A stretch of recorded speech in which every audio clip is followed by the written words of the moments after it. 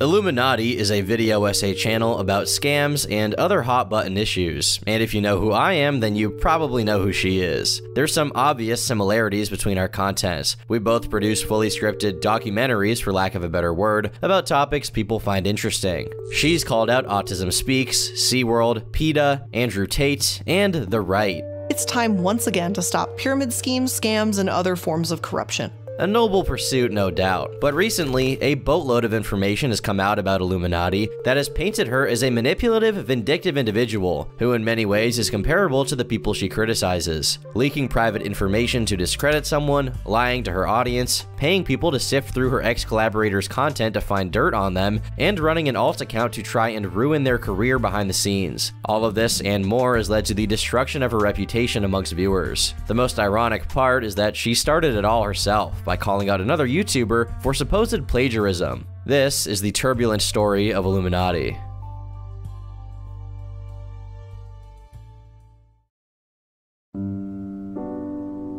The first video on Illuminati's channel, uploaded at the beginning of 2019, is titled, "What is an MLM? The History of Multi-Level Marketing." It introduces viewers to MLMs, a controversial marketing strategy where salespeople earn income not only from direct product sales, but also from sales made by others they've recruited to the business, rather than receiving a fixed salary. While that may sound like a nebulous definition, an easier way to understand the concept is by thinking about it like a pyramid. At the highest level, you have the person who either created or sells a particular product.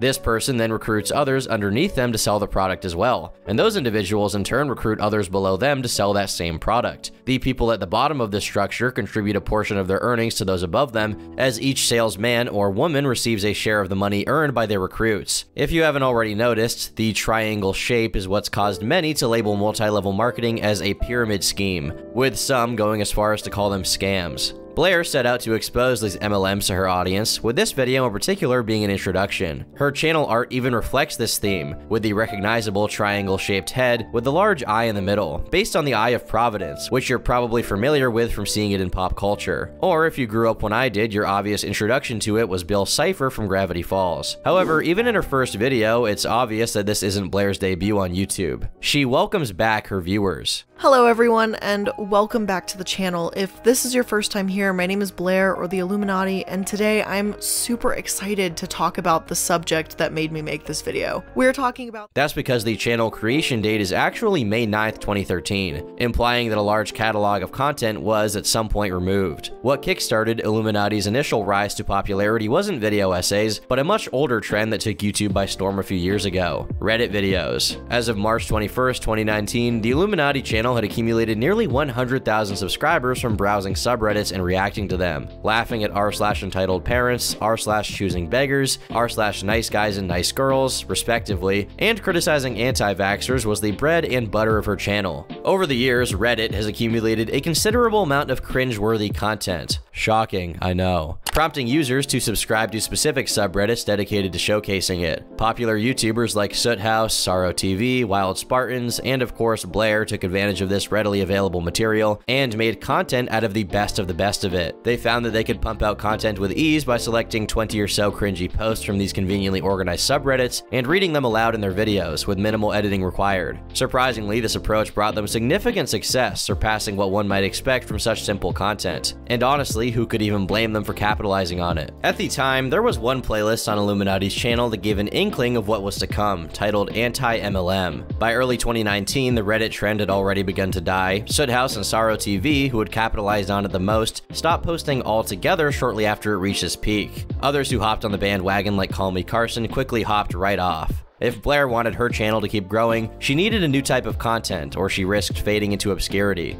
Luckily, a life raft would come her way in the form of video essays. SunnyV2, Patrick CC, and others began to make videos documenting interesting subjects. From the ever-classic rise and fall of an internet personality, to videos about specific controversies or websites, and even lists and icebergs. You name a mildly entertaining topic, and there's bound to be a video essay about it. It's a genre composed of well-edited, easy-to-digest content that gives the audience audience new food for thought, whether relatively basic or highly philosophical, on a weekly basis. Blair rightly viewed this burgeoning market as a land of opportunity. As I previously mentioned, this type of content is the only one that even remains on Blair's channel. She quickly became dead set on exposing various companies, including Lime Cosmetics, Chanel, Herbalife, the Salvation Army, and any MLMs she came across. She also ventured into broader topics like the education system, expanding beyond her specific focus on company exposés. The education system is as outdated as it is broken. If it doesn't work for us and hinders students from feeling encouraged, creative, and free to explore the world around them, make no mistake, it's broken. However, it's important to note that Blair's approach to exposing these companies comes short of proper investigative journalism. Instead, she gathers information from news articles and other documentaries and presents it in a condensed format for her audience. This doesn't mean her content lacks legitimacy, but it does indicate that her videos don't necessarily go above and beyond what typical YouTubers like myself do. By 2020, Blair had ditched Reddit altogether, and who could blame her? The video essays were vastly more successful. By the middle of that year, she had earned nearly 500,000 subscribers. Her videos were averaging more than 250,000 views, and she was uploading every few days. She was easily one of, if not the most prolific video essayist on YouTube. The output was unheard of. Each of these videos were fully researched, written, and edited in full without cutting any real corners. Videos on her channel were now broken up into categories such as psychology, history, shady businesses and charities, and of course, MLM deep dives, which were still a tried and true method of getting clicks. Faceless companies that profit off of recruiting others to sell a product many consider useless are easy to hate, and for every hateable MLM, you can be sure there was an Illuminati video to cover it. Now, you may be wondering how Blair managed to produce such an incredible amount of content on such a regular basis. There's no way she's doing everything on her own, right? Well, the simple answer is no. Even if she were taking 60 milligrams of Adderall every day with 3 Starbucks orders on the side, it would still be too much work for one person. Just like mainstream creators such as Mr. Beast, many video essay channels have started paying others to assist them in producing content more frequently without sabotaging quality. Creators like Patrick CC, Magnates Media, and myself have contracted additional help to keep a steady output of videos. So yes, you guys can rest easy and stop asking if I do meth in the comments section. If you guys check the description of Blair's video starting from 2019, you'll find a list of researchers, writers, editors, and thumbnail designers who have contributed to her work. Collaboration plays a crucial role in the success of many creative endeavors, and YouTube is no exception.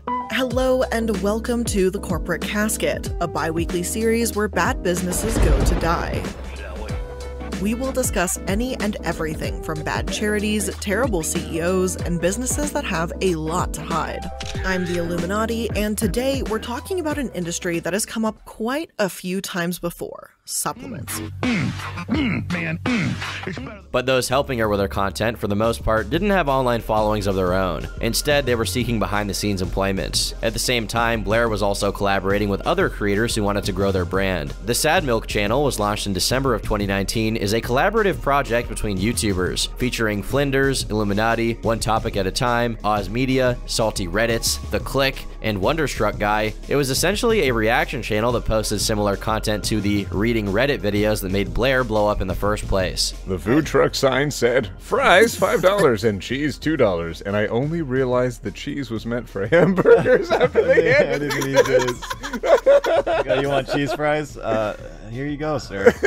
Yeah, they're not wrong. This channel would be a successful venture, boasting over 200,000 subscribers. It also helps to boost the careers of those who contributed to it, who could now cross-pollinate their audience to share viewers. The channel posted videos throughout 2020, despite a community post outlining that a few of its members, namely Salty, OT, and The Click, would no longer be appearing in its videos. At the time, the only explanation given for this was that they had some creative differences behind the scenes, and that those leaving wanted to focus more on their own streaming careers. The post assured the viewers that the channel was not done for and would still be posting videos with the remaining cast, even teasing some IRL group content. But on December 24th, 2020, its final video was posted, starring Illuminati, Oz, Damian Lee, and Wonder. After this, the channel was dead in the water, with fans wondering why they left it behind. But at the end of the day, creative differences was as good an explanation as any for the initial breakup. Blair continued posting content, refining her editing, writing, and topics until her channel was running like a well-oiled machine, as did her peers. The Click's channel grew to more than 1 million subscribers, and Oz Media similarly grew to more than 500,000. Blair's channel, meanwhile, peaked at 1.7, a level most creators can only dream of. 250 million channel views is sure to equate to a lot of AdSense money as well, and Blair continued to be one of the most successful creators in the video essay space, venturing more so into political content such as criticizing trends from conservatives that she saw as disingenuous. Nobody knew much about these creators outside of their videos, especially Blair, seeing as her content was relatively impersonal. Her opinion was certainly relevant to the content, but it wasn't like the viewpoints she expressed were anything out of the ordinary. For the most part, it was the research and presentation that made her videos worthwhile for the audience to come back to time and time again, to the tune of millions of new channel views every month. That should have been where the story ended, but thanks to Blair, it's not.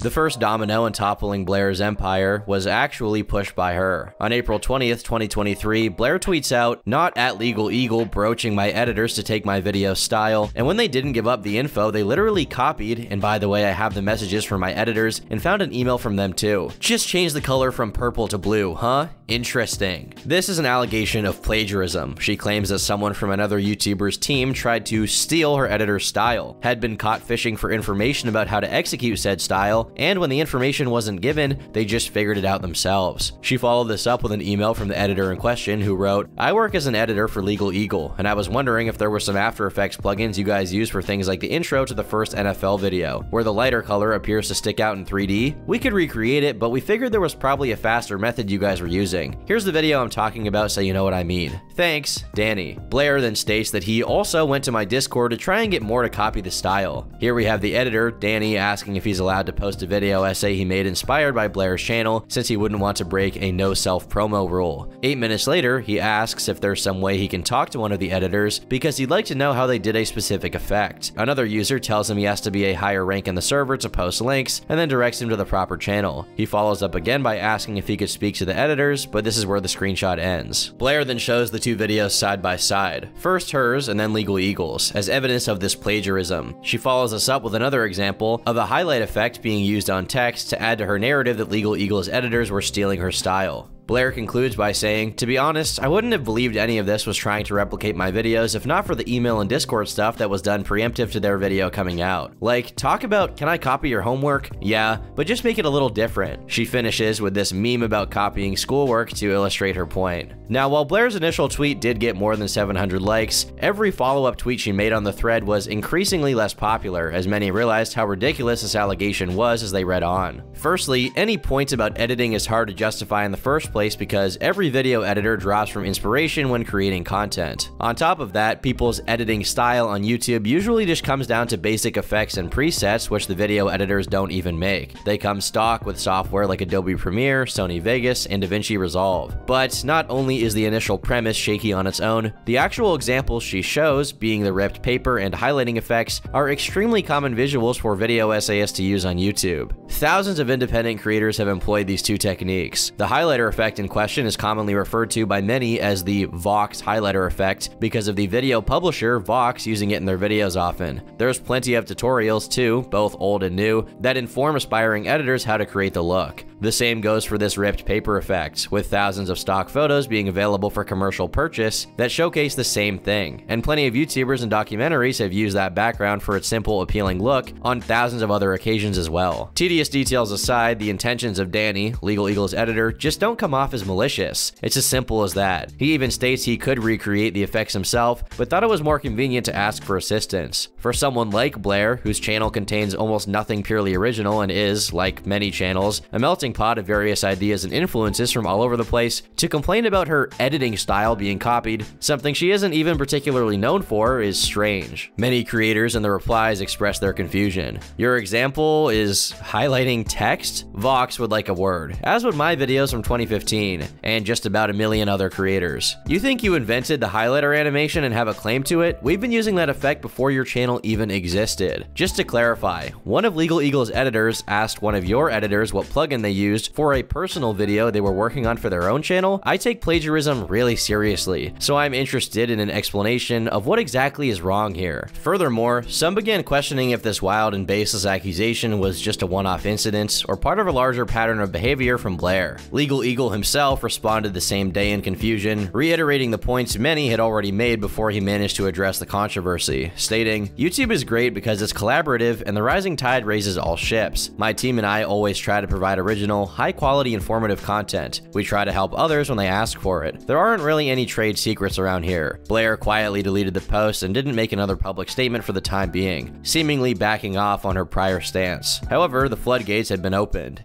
Bomber Guy responded with his own accusation, saying that Blair had plagiarized the documentary on her own channel and in a much more egregious way. Professor Hugh Freudenberg. Professor Freudenberg has long been controversial. A man named Hugh Freudenberg, a former immunologist who has been long controversial. In 1989, he was caught up in a bizarre lawsuit involving the Food and Drug Administration, which told him he had to stop injecting his autistic child patients with blood products. In 1989, he was caught up in a bizarre lawsuit with the Food and Drug Administration, which told him he had to stop injecting his autistic patients with blood products. Now, not only was the initial allegation discredited, but her credibility as a narrator was done for. She looked to be guilty of the same thing she had accused others of, and to a much greater degree. Plagiarism is one of the most serious accusations you can levy against a creator since it devalues their work entirely. And with this new accusation towards Blair, it was about her writing, not just some video editing trick. In hindsight, her tweet that started this all looked like projection. Her deleting her original tweet against Legal Eagle didn't stop those flooding her replies, demanding an explanation. For now, she stayed silent, apart from a statement the same day claiming someone had been trying to hack into her accounts. Meanwhile, the drama wouldn't be contained to Twitter. Creators knew the time to drop videos was now, while the topic was still hot. First, Illuminati starts off with this email containing supposedly nefarious activity. This editor is trying to steal her editor's style, but that's not really what's going on here, right? They're just asking about some plugin, a pre-existing asset that they may have used. Original content. Tom says, "Oof, I used to watch her stuff, but found it odd how she was able to churn out so many video essays at a regular pace. I had no proof that anything malicious was going on, but the vibes were just off, you know? Glad it wasn't all just in my imagination." Well, the thing is, Legal Eagle I don't even think needed to defend himself. I don't think they had to come out and say anything at all. The community ate Illuminati alive for the claim because it was so outrageous. The public was eating Illuminati alive, and yet it was still just the beginning of Blair's no good, very bad week.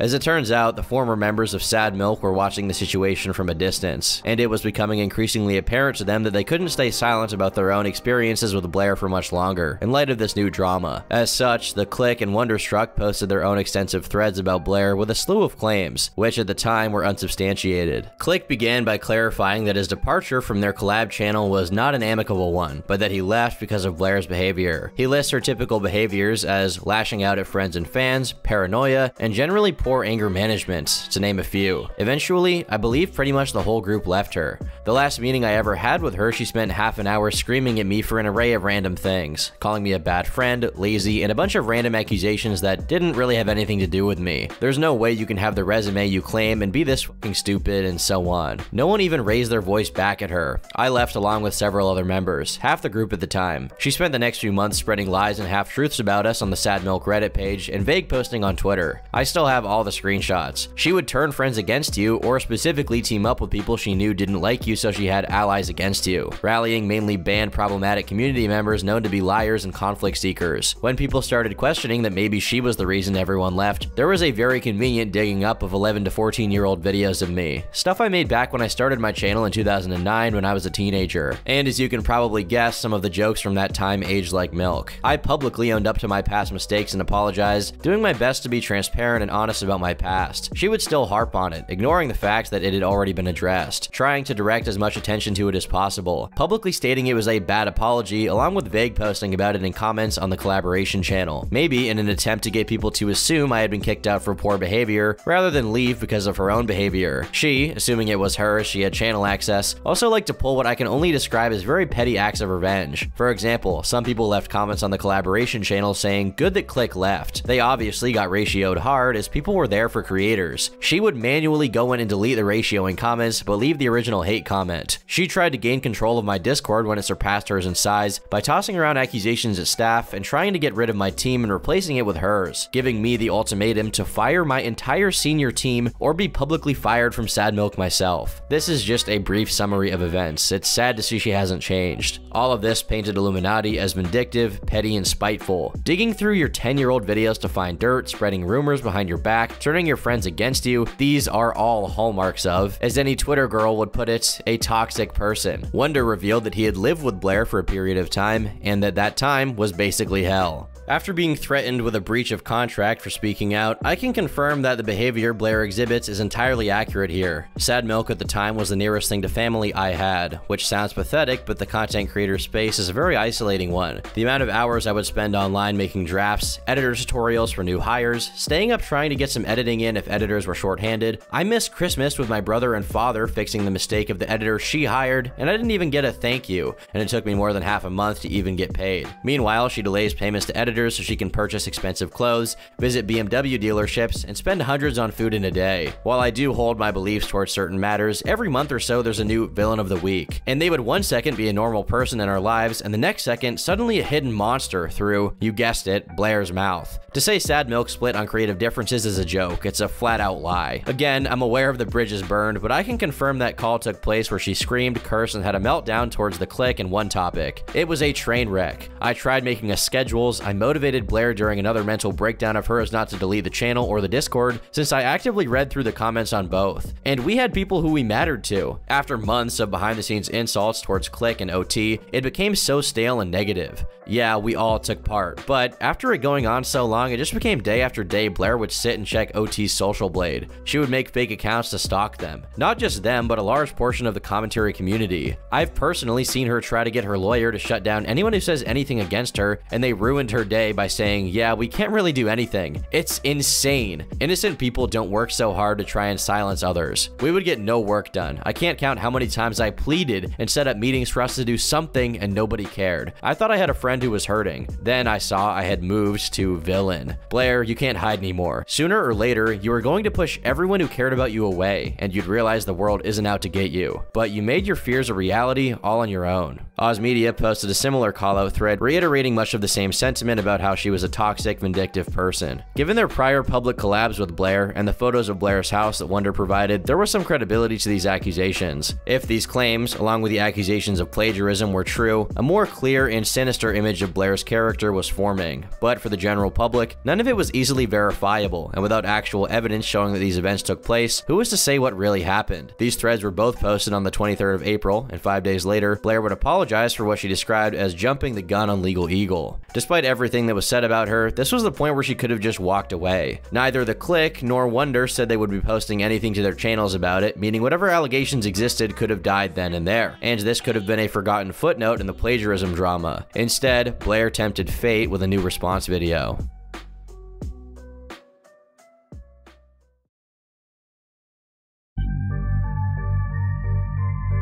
A video by Blair titled Illuminati Exposed was framed as the conclusive video on the topic. Blair opened by reiterating her regret over the tweet about Legal Eagle. Truthfully, I should have looked into this more instead of just putting the information out there the second I had a gut reaction about it. I should have asked him what the emails were about, but I didn't, and I made a mistake, and plain and simple, I was wrong. So to Legal Eagle and team, I just want to reiterate that I messed up, and I'm sorry for any stress this may have caused you and of course to your team. She then sets out to debunk the accusation that she had plagiarized an older documentary by repurposing its script. She points out the part she read was a quote, not meant to be her own words, and that it was also credited in the description of the video. In his own video, he shows where I'm audibly quoting a direct line from the documentary, and even visually you can see it on the screen with the quotation marks. Additionally, you can even see the dual ellipses on either end of that quote, indicating that more of that source was being cited. When you go to my sourcing page for this particular episode, you can also see that the documentary is listed as a source. This is completely fair. The editing around that point of the video was a bit confusing and may lead some to believe the quote was being stolen rather than quoted, but given the appearance of a quote on screen during the part H Bomber Guy showed, it seemed to be a valid response. However, this is mostly where the valid responses from Blair end, as the rest of the video devolves into unsubstantiated claims and a malicious revelation of personal information to try and discredit her former friend. Her segment on The Click opens by stating that she was aware of his use of slurs in 10 to 14-year-old videos, and that it had nothing to do with his departure from the group. However, she follows up by saying that the Click was still using horrifying language, her words, not mine, when she met him, specifically using the R slur, which has been deemed unacceptable. By who, I'm not sure. Maybe her Discord friend group, maybe Twitter, or maybe Reddit's moderation team. Unfortunately, when those videos surfaced, it wasn't really all that shocking to me, as Oz Media and I had actually talked about how Click had been using the R slur while we played games together. I thought, or I wanted to assume, that I had misheard, but Oz said that he was uncomfortable with it and said something, but the language continued.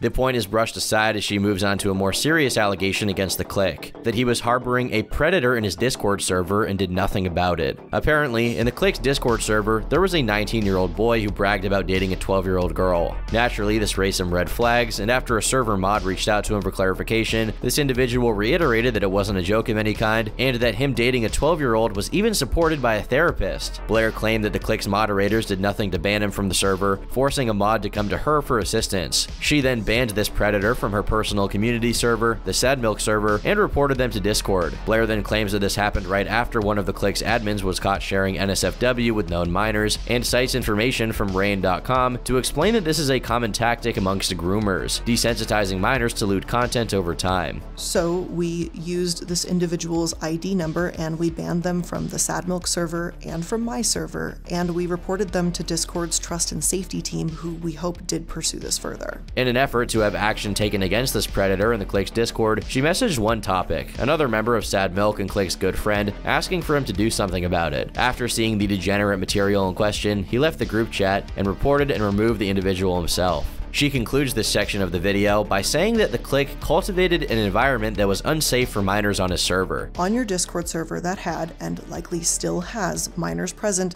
you as an adult need to do the right thing and actually pay attention to what goes down in your server, or ensure a team will take action against inappropriate behavior. I am sorry to those minors who were spoken to in such an inappropriate way. Now, in this video, Blair never states that this was the reason why she stopped working with the Click. In fact, she doesn't address the vast majority of the points he raised in his thread. Instead, she focuses on highlighting that he used the R slur and is supposedly indifferent towards files being on his Discord. She gives a 2-minute diatribe passionately discussing why grooming children is bad, as if anyone needed that explanation. She even states that this situation made her regret trying to get his channel reinstated when it was previously deleted for some old content that violated terms of service. She claims she spoke to YouTube directly. It implies her efforts are the reason why the channel still exists today. But because of his mishandling of his community, she now regrets that. Many were quick to point out the ridiculousness of the pedo allegation, especially with no screenshots to back up the notion that the Click hadn't tried to help. Given the server had 40,000 members, there were bound to be a few bad apples in the bunch. Nevertheless, the section paled in comparison to the issues present in her response to Wonder. It similarly avoided most of what was said in the thread, instead pivoting to attacking his character as a means to discredit his claims. Blair begins by claiming she never neglected to pay Wonder, which was one of his allegations, where he said that payments to editors were delayed while Blair visited BMW dealerships and ordered Uber Eats. He says that it took more than half a month for him to be paid, while Blair claims that this was just the way she and many companies pay their employees on a bi-weekly basis. She then says the reason Wonder lived with her was because she generously extended him a job offer for an easy editing gig and allowed him to live under her roof for a time. According to her, despite this generosity, he trashed the car she lended to him. Within 1 month of using the vehicle, the car was visibly soiled. Trash was littered in the car. It contained dirty clothing, which consisted of I think 2 pairs of dirty boxers and maybe 3 mismatched socks. There was also a huge crack that went across most of the windshield, and for some reason, the glove box compartment in the front passenger seat was somehow broken. The state of the vehicle was shocking, to be honest, but at this point, I was just happy to have my car back and know that it couldn't be damaged any further. This segment mostly comes down to Blair publishing petty interpersonal drama that never needed to be made public in the first place. But in fairness, Wonder initially did the same by posting pictures of her house that made it look like it belonged on an episode of Hoarders. Nonetheless, Blair then delved into Wonder's mental health and addressed express his intention of suicide, as well as a message where he stated that the emotional pressure from her is what pushed him over the edge. Blair didn't explain why this was at all relevant, but it appeared to be an attempt by her to make Wonder look unstable. Inexplicably, she spends a few minutes talking about how her dog and his dog didn't get along when they lived together. The tension began with our dogs and his unwillingness to help ease the situation between our pets. I did everything I thought of at the time to introduce James and Casper in a way that facilitated a good relationship between the dogs. They met on neutral ground at a dog park and only had supervised play at the house. While I appreciate her expert analysis on which dog was in the right or whatever, believe it or not, there actually is a reason for this. It was the reason she provided for why there was so much conflict while they lived together. Wonder claimed it was because of her behavior, but Blair suggested that it came down to the dog situation, her recommending her therapist to him, which created a conflict of interest, and the car being trashed. In response to the accusation of being a hoarder, Blair clarifies that this was just one messy room in her house due to the ongoing process of moving in. In isolation, her point actually holds some merit, as she highlights that Wonder posted an irrelevant photo with the intention of humiliating her. I feel the need to point out these minor details since the out-of-context photos of the house being moved into are being used as a way to show that I'm a supposed monster and that, quote, my home is a mess, like hoarders bad. And just, what was the point of this, Wonder? Why would you even bother posting something like this except to humiliate me? This was a room that we told you we were using to move, and we let you know it was off limits to you. That photo alone shows your consistent lack of respect for Oz's and my boundaries. And Wonder, I am sorry that I was ever friends with you. Towards the end of the video, Blair starts crying as she expresses how deeply the falling out between her and Oz Media affected her. You were right. I am afraid of looking stupid and weak online, and yet I am those things right now. You've been with me through a lot of really intense and personal situations in my life. You were there throughout the entire process of my mom's cancer diagnosis, her various treatments, and hospitalizations. And I know there were many times when I had to run out the door suddenly because there was a crash cart in her room and they didn't know if she was gonna make it. And you said you'd stay at the house and watch Casper so I could go to my mom. The video concludes with Blair acknowledging that she wants to take responsibility for her faults, such as her impulsivity in the Legal Eagle situation. Her immediate fan base, with little knowledge of the situation, were supportive. However, some viewers found her remarks lacking substance. They noted that the segments on the click appeared to be thin on evidence, despite her initial promise of providing screenshots as evidence. No actual screenshots were shown to support her claims against the click. Furthermore, many took issue with her disclosing Wonder's mental health status. Posting Wonder's suicide note is disgusting. I don't care how you two fell out, he trusted you with a very sensitive situation, and you use that to get the focus off of yourself. That's disgusting. You have no shame. This is immensely disappointing. I was hoping the information and rumors I'd been hearing about you for years were untrue, but it looks as if I was sorely mistaken. The click hinted that a detailed response was to come, while the other former Sad Milk members posted their own rebuttals on Twitter. While the dislike bar on Blair's video climbed, people waited with bated breath to see if the click's response would be the final nail in the coffin of this saga.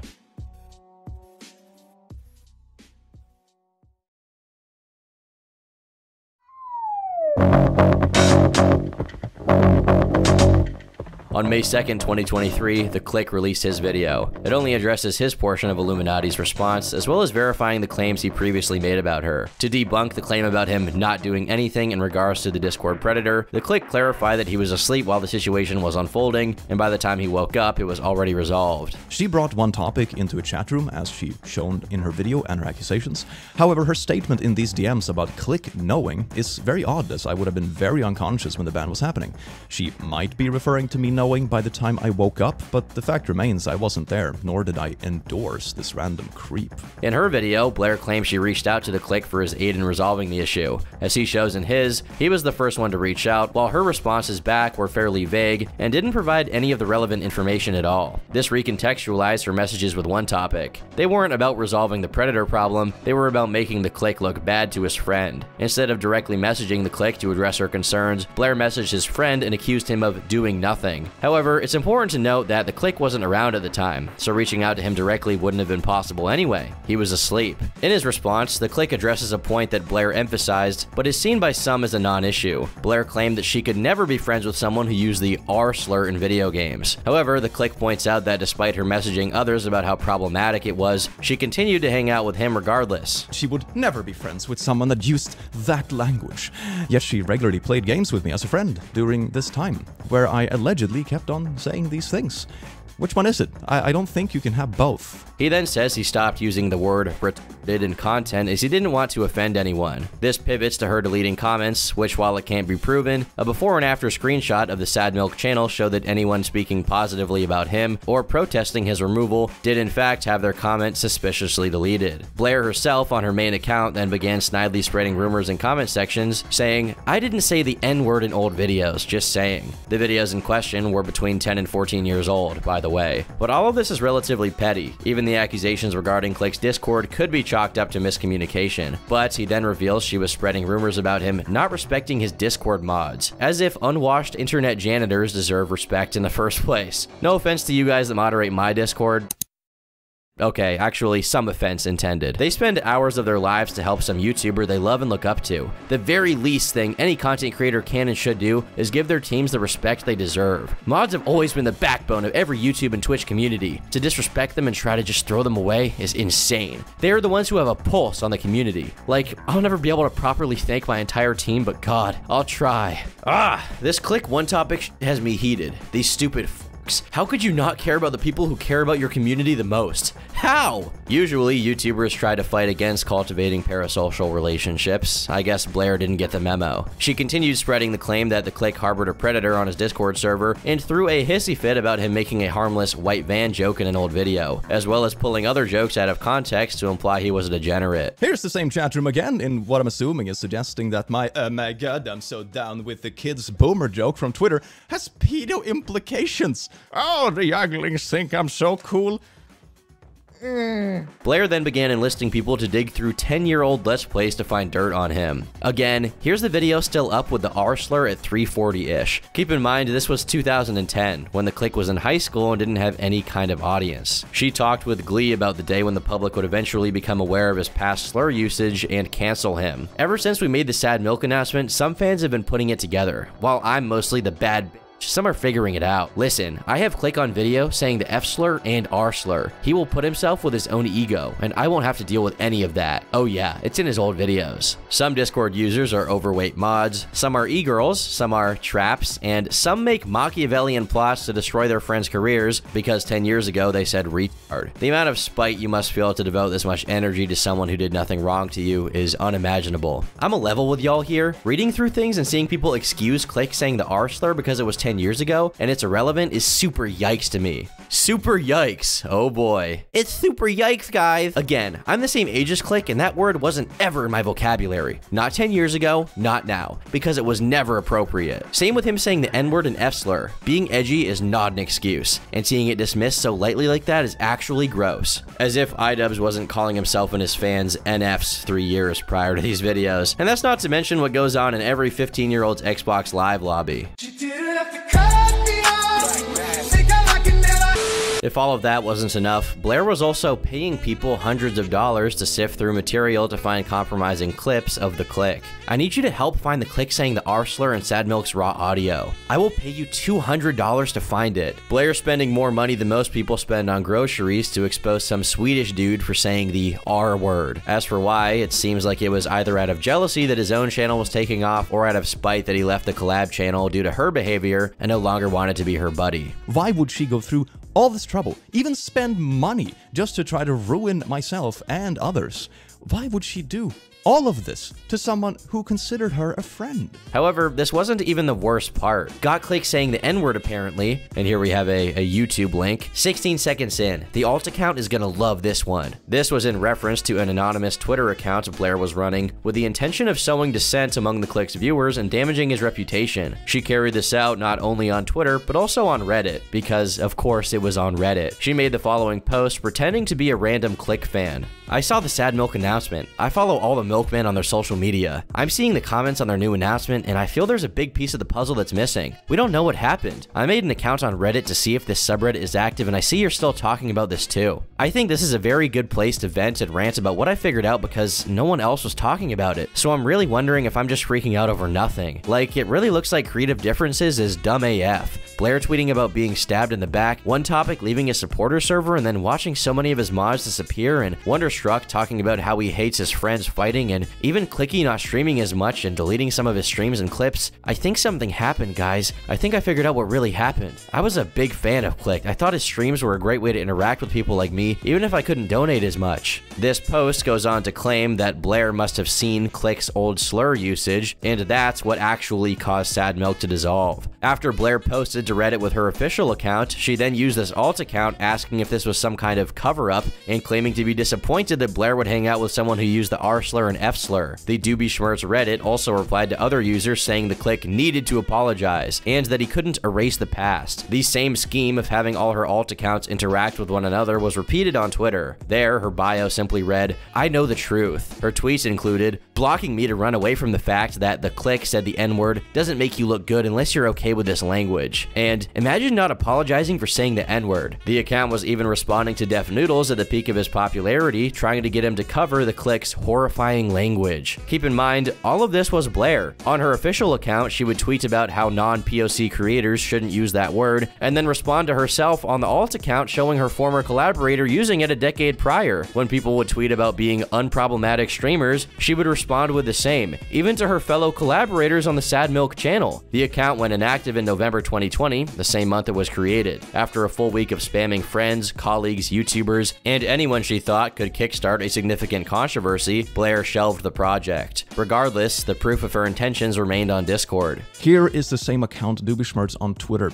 This was an account I remember distinctly from 2020, 2021, that was relentlessly harassing myself, my friends, my colleagues, my streaming colleagues, past colleagues, ex-Sad Milk members, community members, you name it.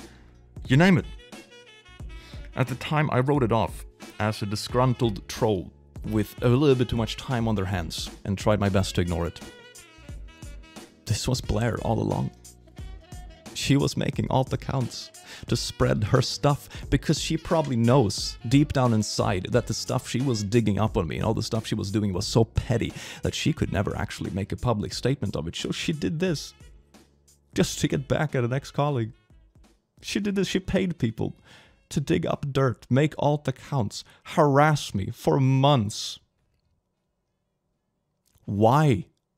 The top comment on Click's video was from Oz Media himself, who had assisted Blair with a lot of her shenanigans. "Hey everyone, I wanted to thank the Click for being so forgiving with how complicit I was with a lot of Blair's behavior, especially with her alt account. I should have done more to stop her. I honestly don't remember much, but I've seemed to mentally distance myself from these actions and my involvement. This doesn't excuse my part in this. I, at the time, was apparently aware of Blair doing this. I don't remember my involvement. All I have to go off of is that screenshot Click showed at the given timestamp. I have a lot of growing I need to do to fix the mistakes I made with backing someone I genuinely believe was the right choice. I'm taking responsibility now, though, and admitting that I've up by not only backing the wrong horse, but doing nothing when this horse seemingly started to kick and bite people. Yes, the horse will be a horse, but I could have probably done more." The remainder of the comment section consisted of fans expressing their shock at these revelations. When posts about the drama started spreading to Blair's own subreddit, they were deleted before they could gain any traction, and then the Reddit was shut down. Meanwhile, other subs were readily spreading the info from the video, appalled at how vindictive and unhinged her behavior was. Tweets went viral calling her a garbage human being, while others reposted their messages from the comment section sharing their sympathies for those she tried to hurt. As public distaste for Illuminati grew, her subscriber count fell, in excess of 10,000 to 20,000 per day. On May 11th, Wonderstruck released his own video, detailing his own experience working for Blair, reiterating everything he said in the thread. While his claims were less shocking, they still added to the overall narrative of how unstable Blair was and still is.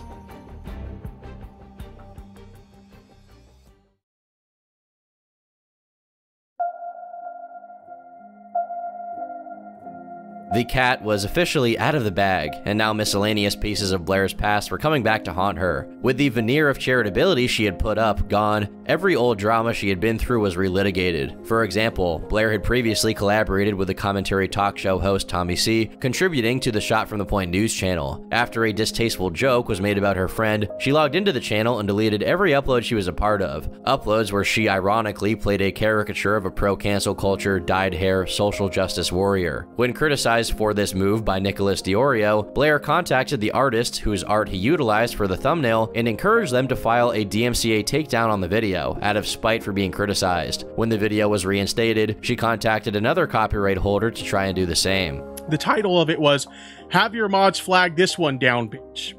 So it's funny that he titles the video that, and then the video gets flagged down. For the time, this drama was swept under the rug. Tommy C, Nicholas Diorio, and Tipster didn't exactly have the pull to get it into the drama news cycle, and Blair had moved communities to a new audience of 160,000 subs. But now, people are finally discussing this 4-year-old drama, since it shows Blair's behavior is not a new phenomenon. Ever since the revelations about her behavior surfaced, Blair has remained silent. Her videos continue to receive around 100,000 views per upload, but many of the top comments now focus on her off-screen conduct rather than the content itself. Her subscriber count is in freefall, and so far, she's given no indication that she'll be responding to her critics anytime soon. Given the magnitude of the drama, it's difficult to imagine any kind of response to it that'd be satisfactory. A comparison many have made is to Creepshow Art, another female commentary YouTuber known for criticizing others while presenting herself as morally superior, despite later being revealed through leaked private messages to be a pathological liar and manipulator, as well as borderline stalker. However, one key difference is that there were hints of Shannon's deceptive behavior in her videos, whereas Blair appeared normal and reasonable in her content. The true extent of Blair's twisted mindset could only be glimpsed at by looking at the destruction left in her wake. As for whether Blair's reputation could ever recover, it's unlikely. This situation has deeply impacted the way she's perceived by her audience, though it is possible for her channel performance to recover over time. She seems to be making efforts to move forward and rebuild, but overcoming the public's negative perception of her will be a significant challenge along the way. More than anything, she's lost the opportunity to befriend other creators. Who would want to work with someone who might pay people to dig up your 10-year-old videos to find dirt if you ever get on their bad side? Who runs a handful of alt accounts spanning multiple websites dedicated exclusively to exposing her former friends? And that's on top of the general deceitfulness we've seen, spreading lies, leaking someone's suicide note, abusing the DMCA system to silence criticism, and smearing someone as a predator protector because of one incident in their public Discord server that they weren't even aware of. You would think that using someone's honest mistakes, or even simply their vulnerabilities against them, is the last thing anyone who claims to care about those who are weak and marginalized would be doing. Guess I'm wrong.